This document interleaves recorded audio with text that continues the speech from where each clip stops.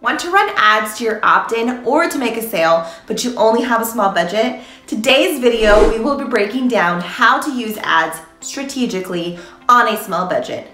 Make sure to subscribe and click that bell to get a notification when a new video comes out.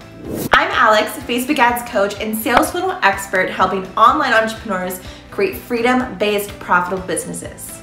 Running ads on a small budget, you don't have the luxury of wasting money like Marie Forleo or Amy Porterfield. So we have to do this strategically. Step 1, have an amazing freedom. Your freedom is the front door to your community and space.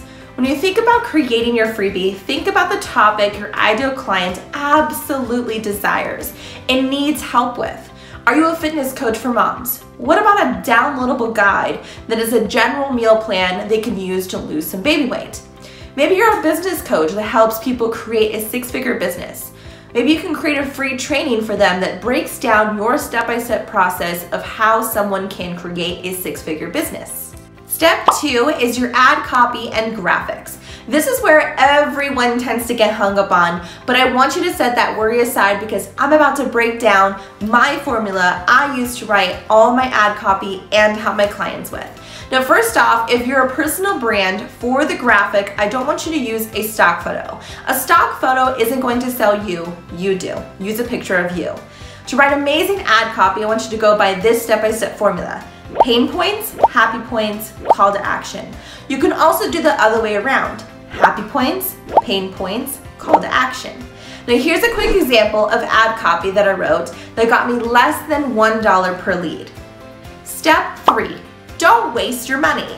I see this with so many business owners that are using ads. There are certain things that you can do in the ads manager to stop wasting money.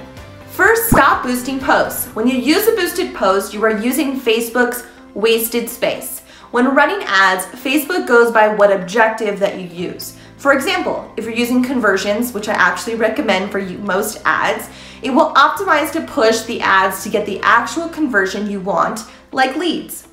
When you boost a post, Facebook will push it only to get more likes, more comments, and more shares, which means your ad will be pushed towards a ton of different people, including people who aren't even your ideal clients. Another thing I want to talk about is that you want to use manual replacements. If you watch my video, Facebook ad strategies for beginners in 2020, I'll actually put the video in the card above and the description below where I will show you how to use placements and how to change your placements. Using manual replacements of like Facebook newsfeed, Instagram newsfeed, and Instagram stories will allow your ads to only be pushed to those areas, which is actually, those placements are used for a lot of people to click ads on. Do you want to create your first profitable Facebook ad? I want you to go download my free step-by-step guide that has swipe files, templates, and tutorials to get you started. I'll drop that link in the description as well.